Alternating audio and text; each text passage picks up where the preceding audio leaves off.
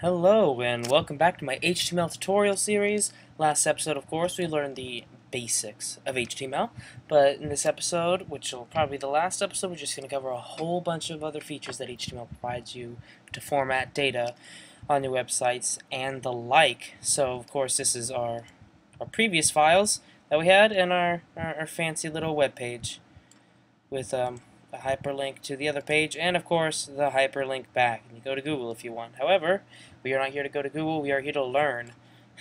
So, the first thing we might want to do is maybe put images on our web page, but because of course images make all web pages better.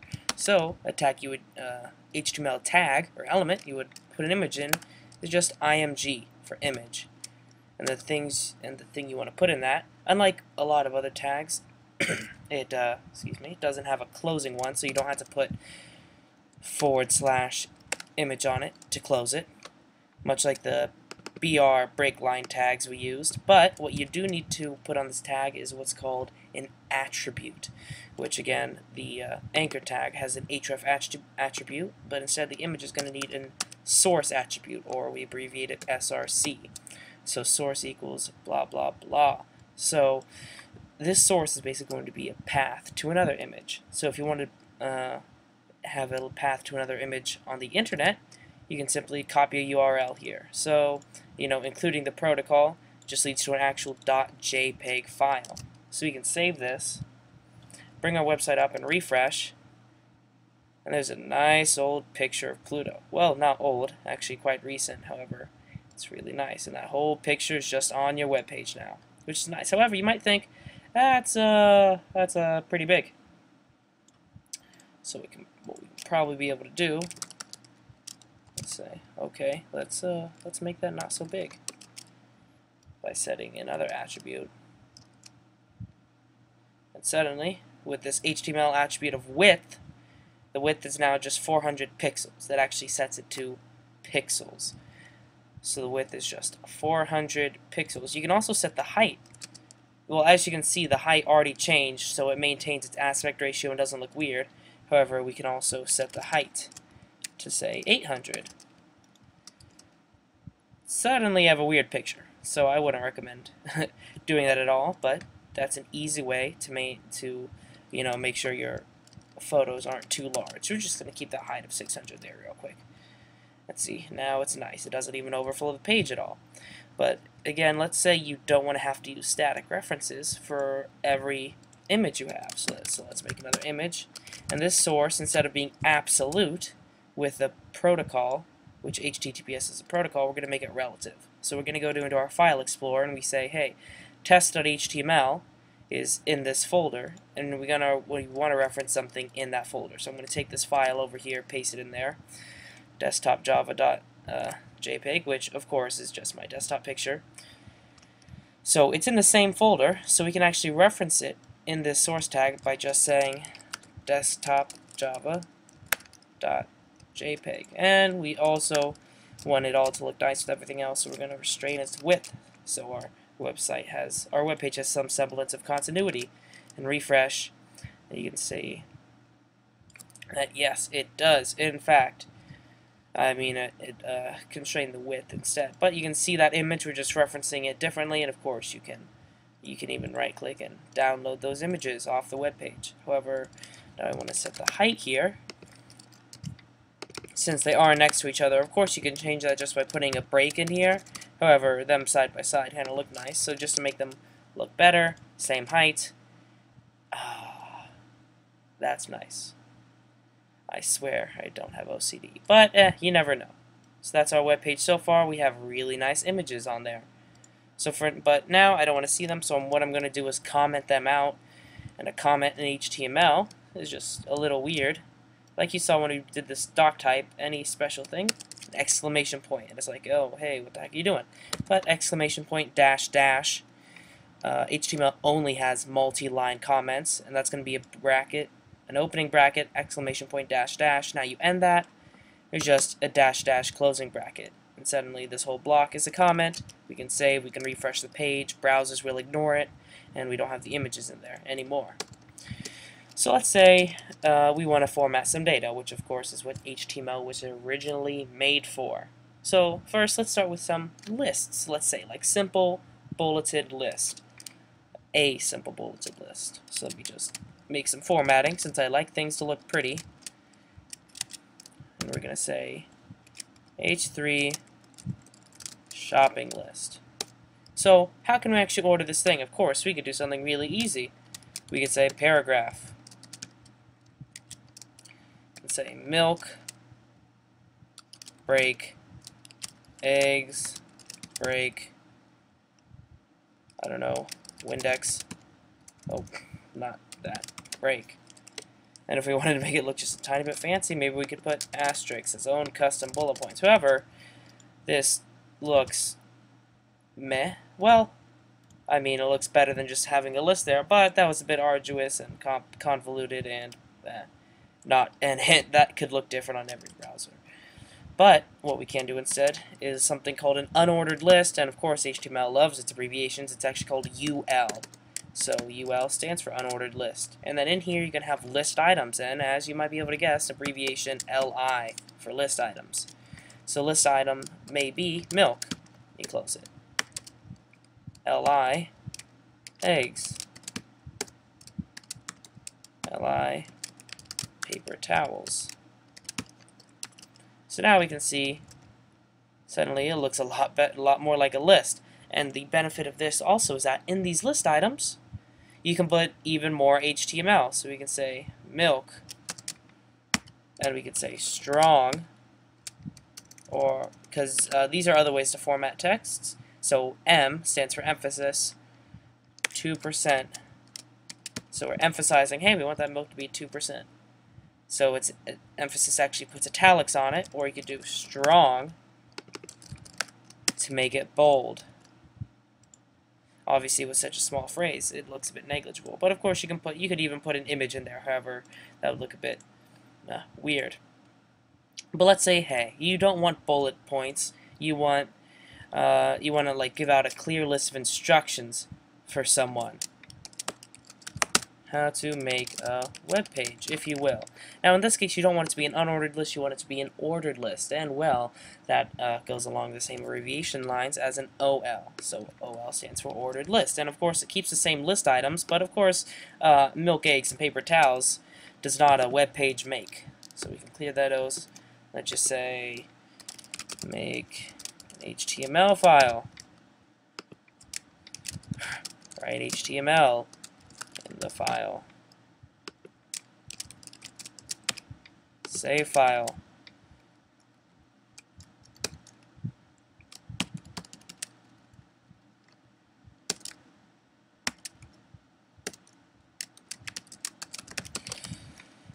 Just several list items. Of course, you can always add as many list items as you want. And now we can look at this, and suddenly they're ordered. 1, 2, 3, 4, 5, 6. A nice ordered list, if you will. And the other thing similar to this, let's say if you want to just have a simple dictionary. This is really to pair different terms together, sort of more like a table. I think the tag is DT. I know, I'm so sure of myself.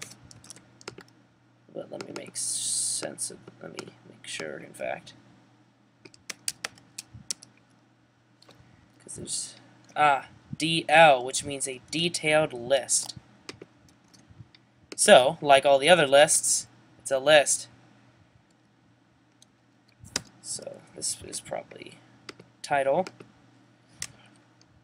Let's say HTML. This isn't really going to be any dictionary to, any title. You're just going to basically tell you some acronyms. And of course we can do several others. Let's say we wanted www, which of course stands for the, not the warbled, but the World Wide Web, in any case.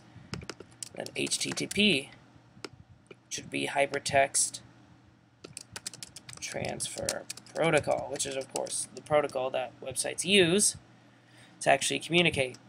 So now this is organized as something a little different. So each DT, which is like a data title or a detail title, well, think about it, T title and D data. So it has a title, HTML, on the left side, and data under here. So you can see the hypertext markup language obviously is under HTML.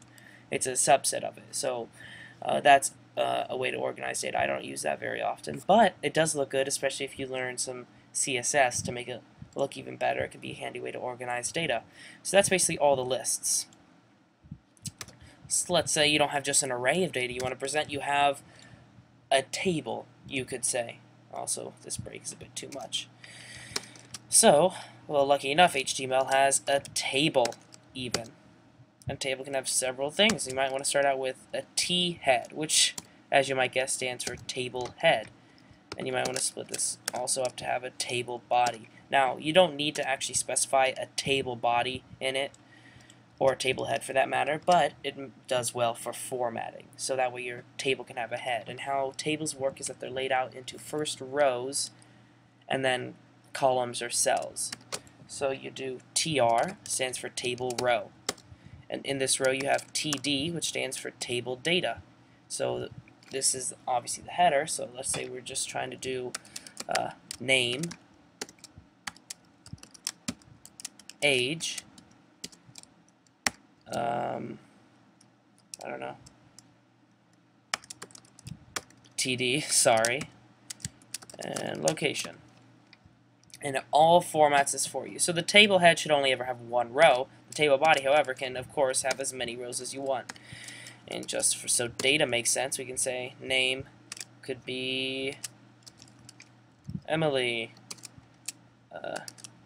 age could be 32,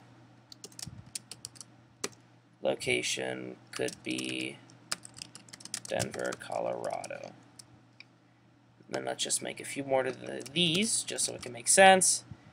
Say Emily, Stephen, 23, Boulder, Colorado, or Nick, 42, Cincinnati, Ohio. So now, that's how we lay out. So in each of these rows has several cells in them, so each of these is an individual cell in a cell. In a column, I should say. And now that we see that, you can't really tell. I mean, it's laid out all like a table, and even when I highlight it, you can see all of it, which is useful. But so obviously, it has its own formatting to it to look like, so it is organized like a table. However, it doesn't look much like a table. So how you can actually change that is put an attribute on table, and let's just say border equals 1. Well, there you go. Now it looks a lot more like an organized table. And of course you can increase this if you want to be even more bold, you could say. Of course, that's quite an arbitrary number. That's silly. So I normally just stick with 1. But a nice outline table, and you can display whatever you want on it, of course. It's useful if you want to display two-dimensional arrays or matrices or a relational database. So if you have a database, you might just store people with age, location, where you might have email address and passwords and a whole bunch of other information. And in a relational database, each person would get a row, and each column would be filled with that certain amount of data. And so if you want to display that database on a web page, you would of course use a table. What I think you can also do is, yes, cell padding. So you might notice things like, these words are pretty crowded, like Stevens crowded, age is crowded, Boulder, Colorado is crowded. It's really, up close against the border, so it looks a bit dense. So we can of course change that. Let's say cell padding equals 5.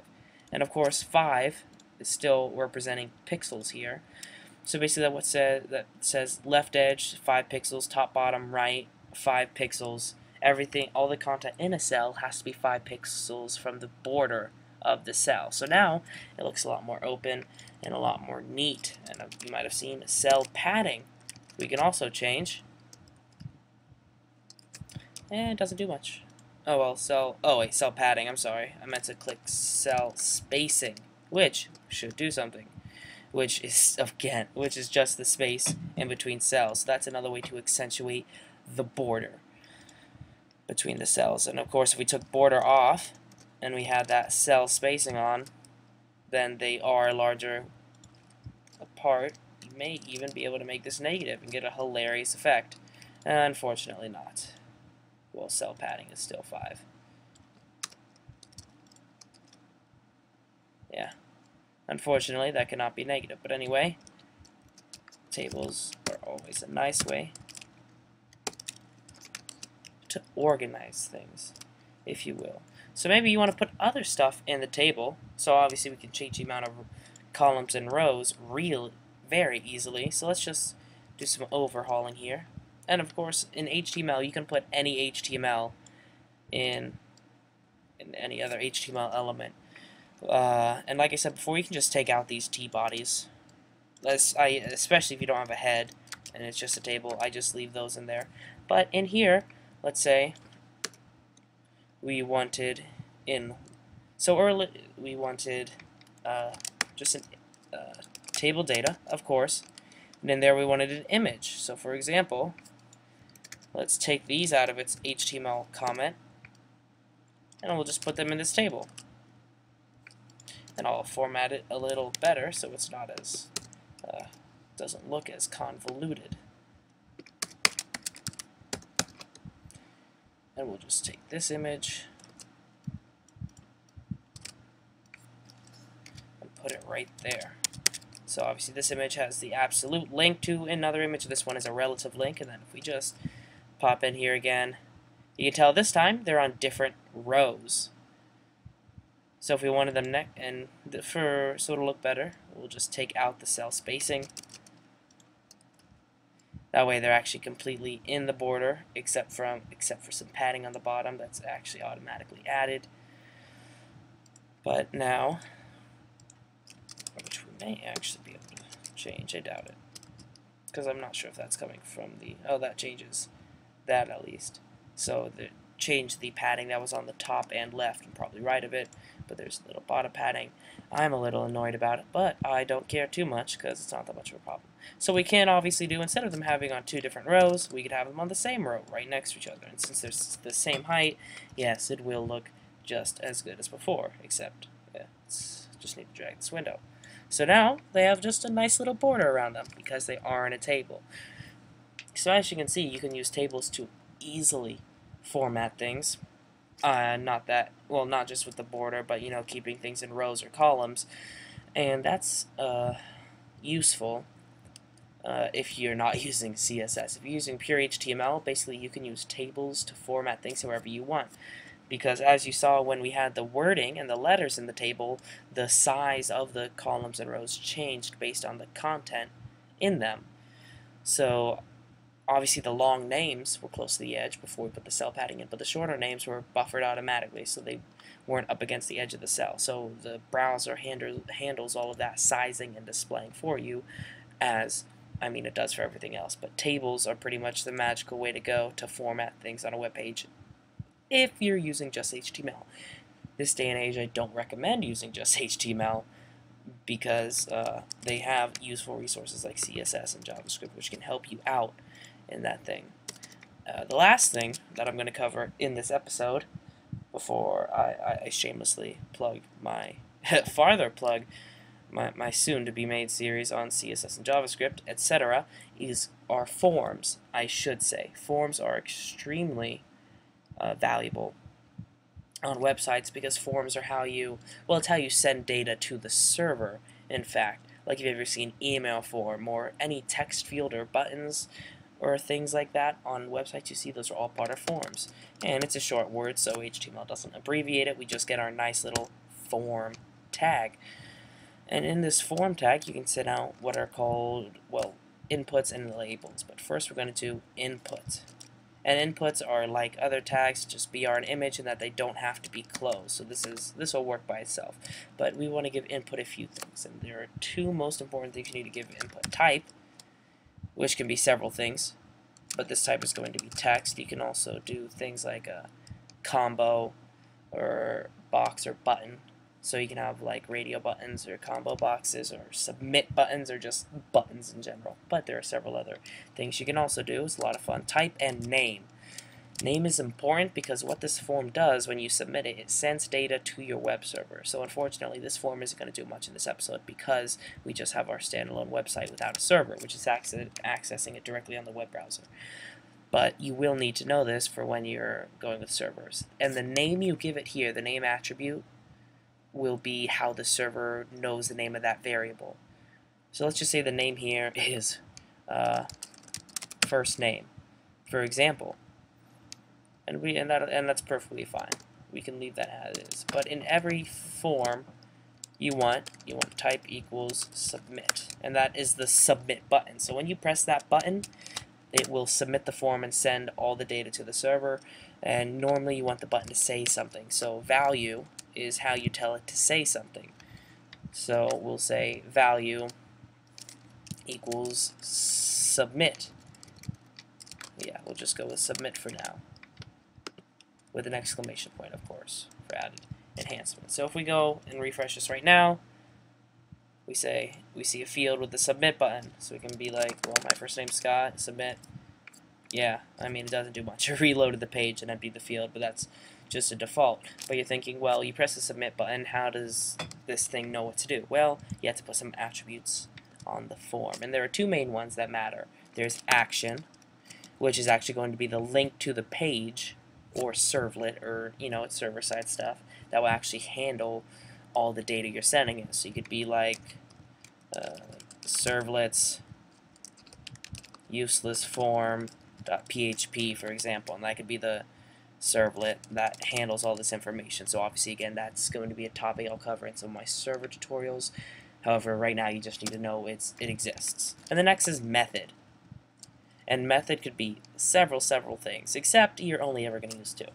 It's either going to be post or it's going to be get. Now, don't be confused by what these words actually mean in English. They both send data to the server, and that's pretty much it. Get, how it sends it in the URL, so you would be able to actually see all the parameters you send in the URL you're doing, which is handy if you put something in get in the URL and you want someone to be able to share that page that has those specific parameters, then get is useful. However, if it's sensitive information like username and password, you want to use post, because that doesn't send in the URL, it sends it in a separate message from the URL, so it isn't as out in the public as the other one. But just for example, we'll set this method to get so we can actually see it. So what we should be able to do is refresh this page first, of course. Type Scott.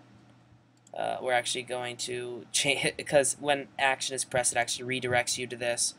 So we're going to change this to test.html, so it comes back. So this isn't a useless example, but we submit. And if we actually go to the edge of the URL, we can say there's a question mark, which means, hey, I'm sending you get parameters to this URL. The name, first name, equals Scott.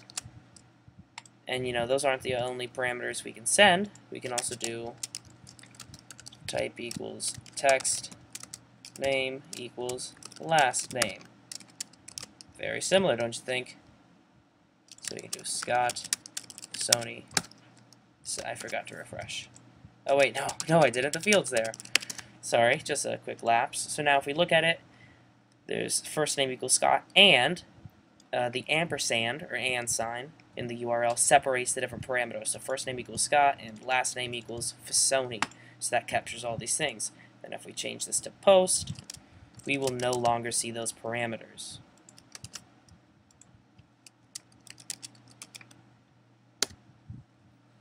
So as you can see, the URL no longer holds those values. Just for example, we're going to keep this at get. Now, what you might be thinking is, which field is which, and how do I know what I'm filling out? And there's two ways that you can go about that. Well, first I'm going to put break lines here, so they're all on different lines, because I like formatting, if you couldn't tell already. And there's two ways. One is a placeholder. Say place equals first name here. So refresh. send the form again because it doesn't matter. So not only did we format it better, but in gray text it says first name here. And you can't highlight it or anything, and as soon as you start typing, that disappears. And if you empty it again, it says it again. So that's really useful for fields. Then another thing you can do is just, you know, say it like this, you know, very explicit. Yes, send the form again. So obviously that's a little more explicit. However, it would be handy if we could just you know, click on either of these, and it gives me to the form. So they have a specific element for that called a label. And a label takes a specific parameter called for, and that's basically you telling it what input it's going to. So we can say last name, except I don't think that'll work. Yeah, I don't think it'll work, but you know, it might work. So this for doesn't reference the name, it references the ID. So when ID is an attribute, you can actually give to any single thing on this page. We could say this paragraph equals ID equals main paragraph, and it could be anything. That's not going to do anything for us if we're just using HTML, and I mean, unless we want to use a label for it. That is primarily for JavaScript and CSS, so you don't have to worry about that just yet. But if we do ID equals last name, and so ID, and this says for, it's last name, so when you click on that label, it's going to redirect you to that input right there. So now if we click on last name, we can click anywhere on last name, and it just redirects our focus into the field. So we can say first name Scott, click on last name, then it'll just focus in the field. We can just type directly for Sony, we can press enter,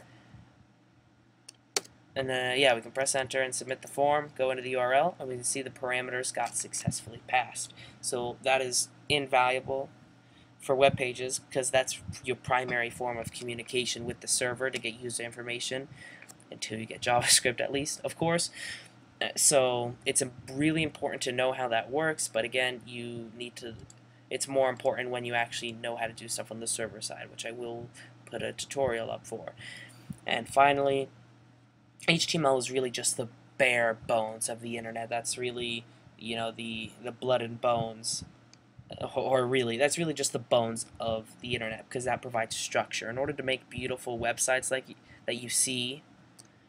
you actually see nowadays, you need to combine them with CSS and JavaScript. If HTML is the bones of a website, then JavaScript is the muscle, and CSS is the skin.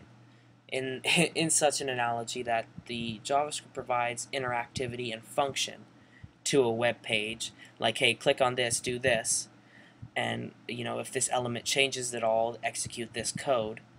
And JavaScript can also communicate with the server in its own right, but then CSS is pretty much what you use to just change how things look. It's how you make a site presentable and look different. So you might have saw with the images earlier, we did height equals 400 as an HTML attribute. Well, CSS can just do that really easily as well, and that's where you normally do all of your looking, is with all your appearance and aesthetics with CSS. So I will put tutorials out for that as well, because you really need to know that triangle of HTML, CSS, and JavaScript in order to really be a web developer, and then also learn the server-side stuff to be a webmaster, which is, I kid you not, that's an actual job title that a lot of people have, and it's not a bad job to have. You get a lot of money. Not as much money as, say, a software engineer, but it's a really important job to have, and we need those people to, you know, actually have these great websites and interactivity that we do on the internet nowadays. But in cessation, thank you for watching this HTML tutorial series, and hopefully I'll see you in another series for web development. Until then, have fun.